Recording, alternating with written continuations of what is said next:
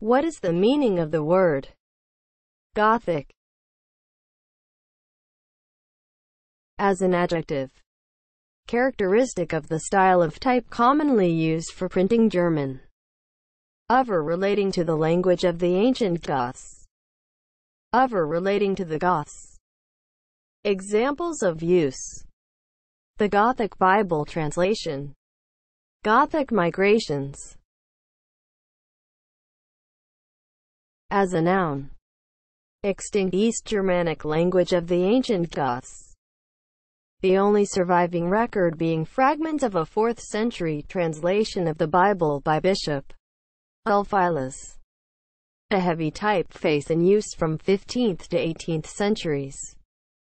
A style of architecture developed in northern France that spread throughout Europe between the 12th and 16th centuries.